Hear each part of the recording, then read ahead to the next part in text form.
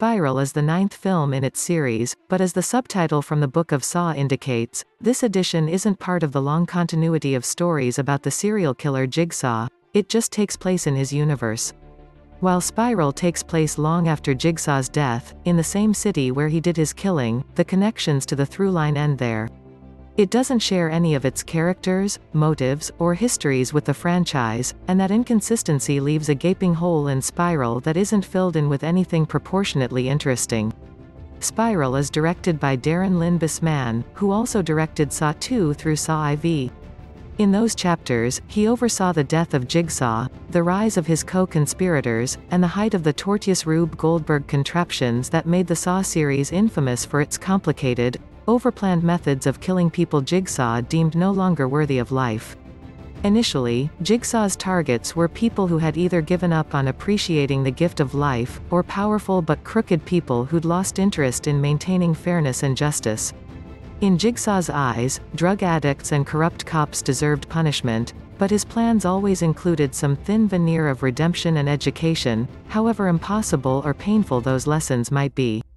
The roots of the Saw empire are more an ultraviolent version of Thornton Wilder's classic play Our Town than they are random killings. But Spiral is a watered-down version of the core elements that make a Saw movie into a Saw movie.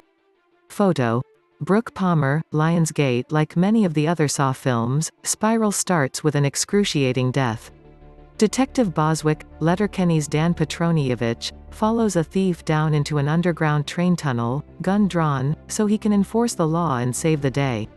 When they reach the tracks, it becomes clear that the pursuit was a ploy to lure Boswick into a premeditated setup, and he isn't long for this world. The tension and blood flow start strong in Spiral, which is one advantage for series fans. The rest of the film follows Chris Rock as Detective Zeke Banks, who's going undercover with a group of criminals who are targeting another group of presumed criminals in a hotel room, before making a nearly smooth getaway. Zeke is brought in to answer to his captain, Angie, Marisol Nichols, for disobeying his assignment to the homicide squad. That dressing down turns into a scene of backstory and exposition, revealing Zeke's history of turning in corrupt cops, the reasons he can't trust other officers, and the fact that his father, Samuel L. Jackson, is a decorated retired captain whose shadow Zeke will never escape. This sort of plot vomit can be useful for quick and dirty explanations of premise and character motivation, but Bousman and writers Josh Stolberg and Pete Goldfinger never seem confident that their audience will remember the details. They repeatedly flash back to this exchange, to remind the audience what was said.